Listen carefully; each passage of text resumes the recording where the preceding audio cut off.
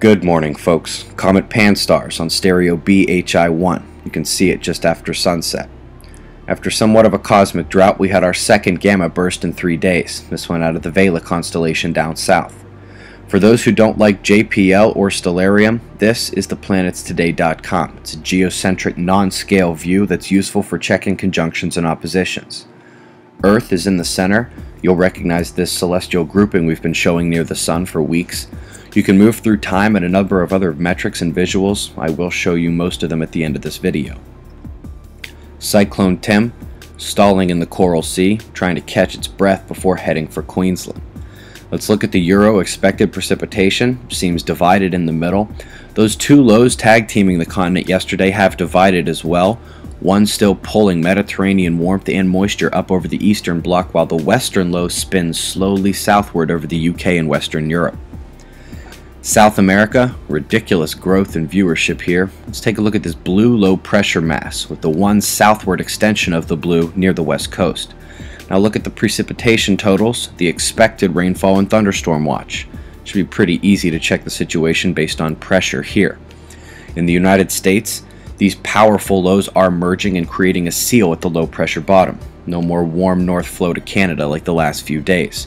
As this isolates and settles into the southeast Sunday and Monday, we will see the chance for a return of tornadoes.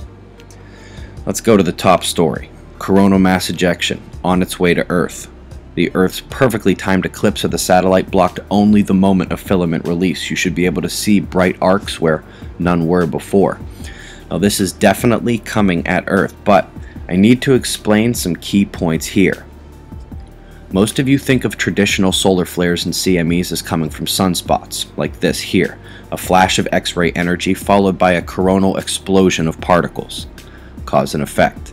However, filament eruptions like the one we saw yesterday do the opposite. A large mass of plasma destabilizes and releases outward into space, which then causes a Hyder flare, where the electromagnetic connections arc between the edges of the solar tsunami. These are post-explosion flares.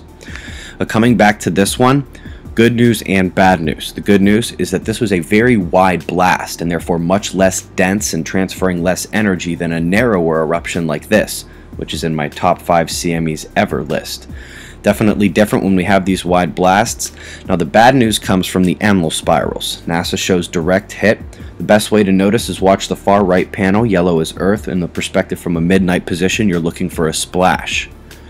NASA's arrival prediction time is only hours from now. That is one speedy CME.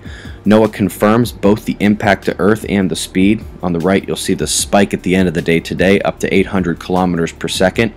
Color code actually suggests it could be a bit faster. One-day arrival CMEs have a chance to be significant for satellites and maybe even electrical systems. The solar wind metrics are showing yesterday's minor CME impact is waning. We had no geomagnetic storms. Sunspots, although they appear unable to flare with power, they are still able to move plasma fairly well, including a departing southern region.